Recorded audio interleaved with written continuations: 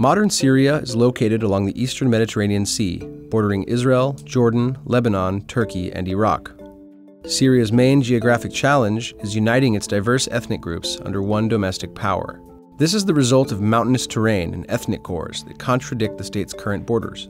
Syria's population is composed of Sunni Arabs, Alawites, Kurds, Druze, and Christians, among others.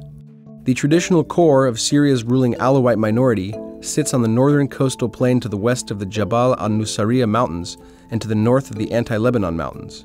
Between these two ranges, the Homs Gap has often been the point of invasions from the Mediterranean Sea. The interior region is dominated by the majority Sunni Arab peoples.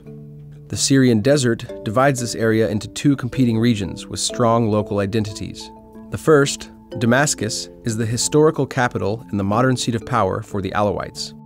The other, Aleppo, is situated in the agricultural heartlands of the Aleppo Plateau. The Euphrates River divides this plateau from the much more arid Jazira Plateau and allows for irrigation in an otherwise desert region.